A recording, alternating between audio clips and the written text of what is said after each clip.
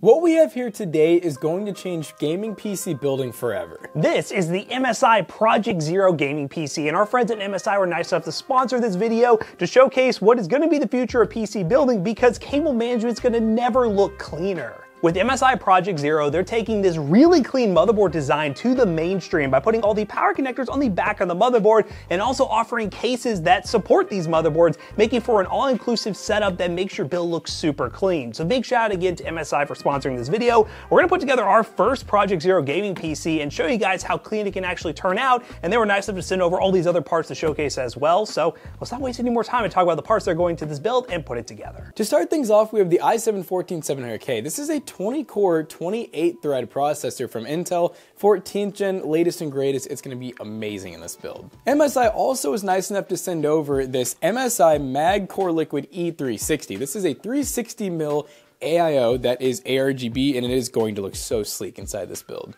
For the RAM, we have some very nice CORSAIR 32...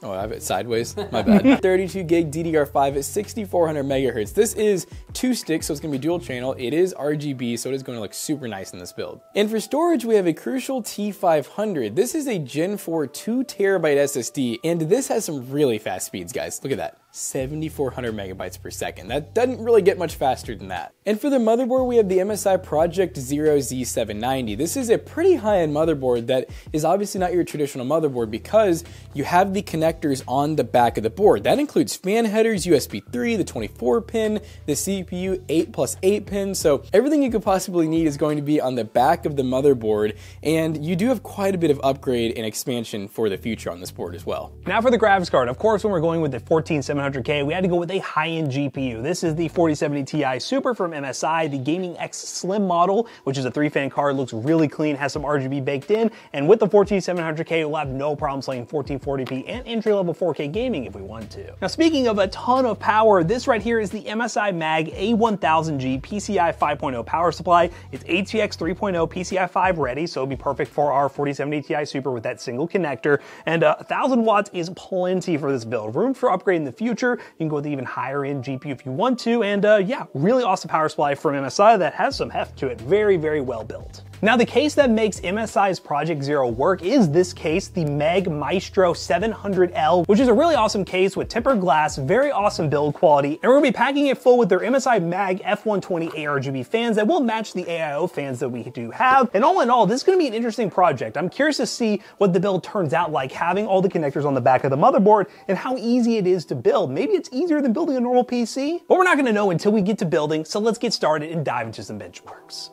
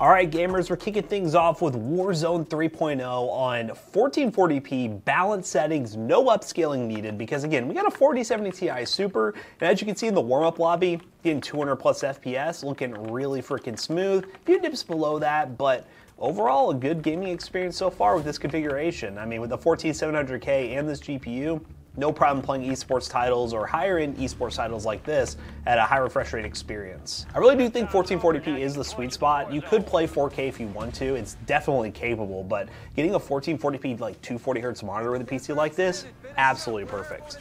All right, but if you know anything watching the Toasty Bros, the better the PC, the worse we perform in games. We're just so used to playing on budget PCs that these higher end builds, we absolutely struggle. So let's see if I can change that. Got him.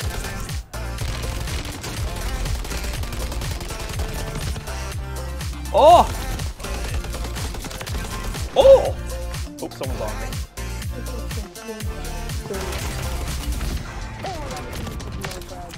Ah! Sorry, bud.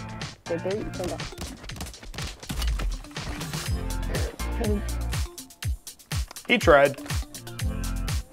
Oh! I think I found him. Oh! Yeah, run. Oh, no! Don't. No, you son of a. Did I really get shoot out of the sky? Anywho, that's Warzone. That was kind of fun. You know, I fist fought somebody, you know, got a couple kills, ran absolutely beautifully on this PC, and I got shot out of the sky without even redeploying. That's the game for you. Move on to the next one. All right, guys, we are playing Halo Infinite Max FOV. We have a unlocked frame rate. We're at 1440p high setting preset, and we're looking pretty good so far. Pretty dang good. Example of another high-end AAA title that definitely pushes systems to its limits, and this is performing very well. We're definitely getting the high refresh rate that we desire. Oh, yeah. Tell you what. Oh, Oh, jeez. Oh, jeez. yeah, buddy. As I watch my teammate die. Oh, got him. Skater Boy Revenge.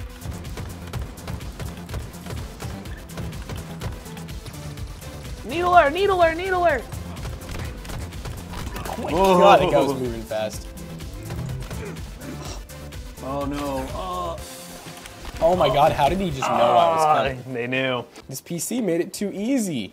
And there's no cables. No cables whatsoever. No cabales.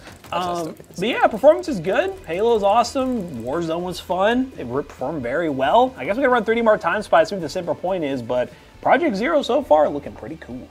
Alright guys, we just got done testing this new innovation, and as you could probably guess based on the specs and the price, it performed really well in 1440p. You will have no problems playing any game you want at higher settings and getting high refresh rate. And to prove that to you, we tested a couple other games. We actually launched Helldivers 2 at 1440p ultra settings using DLSS, got 100 plus FPS, no problems whatsoever. Same thing in Cyberpunk, even with ray tracing enabled. Ultra settings with FrameGen, we got 136 FPS average, and our 3D Mark time spy score was a score of 23,577, which was a 12 cent per point score, but that was kind of to be expected. This is a newer technology that's going to be a bit premium in terms of the price point, but if you're somebody who absolutely loves super clean builds, you will not go wrong with this Project Zero configuration. If you want to build this yourself, check the links in the description down below. They will be affiliate links, they will help us out, and big shout out again to MSI for sponsoring today's video. And as always, we hope you guys enjoyed today's video. If you did, check out our other two YouTube channels and also our twitch.tv/ToastyBros, and do not forget to like, comment, and subscribe. And we'll see you guys on the next one. Bye-bye.